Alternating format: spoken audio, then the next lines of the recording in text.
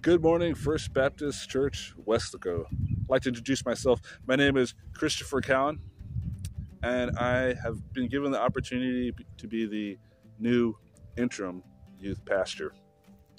I look forward to this opportunity, and I'm excited. I'd like to tell you a little bit about myself.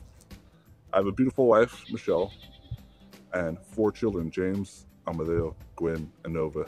You'll see 2 of them in the band playing music with me on the second service.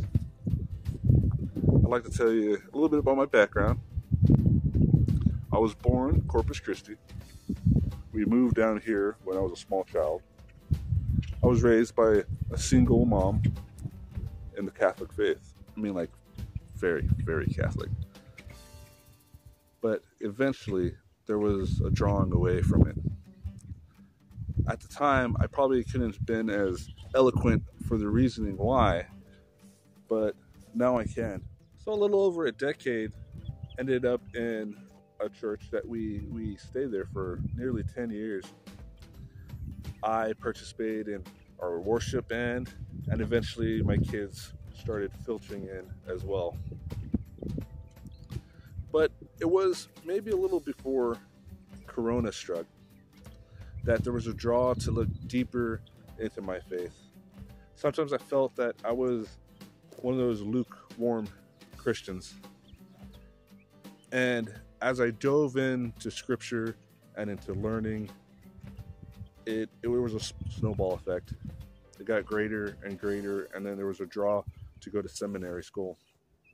I really don't know I didn't know what I was going to do with this goal when I'm done, but my goal is to be useful, and I'm hoping here I will be.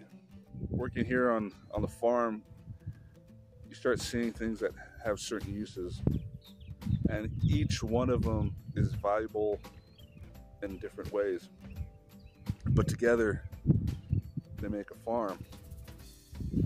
Just like we as people in the church have different skills and different abilities, but we bring them together and we make a working body, not for profit on a farm, but for the betterment of our brothers and sisters in Christ and for the glory of God.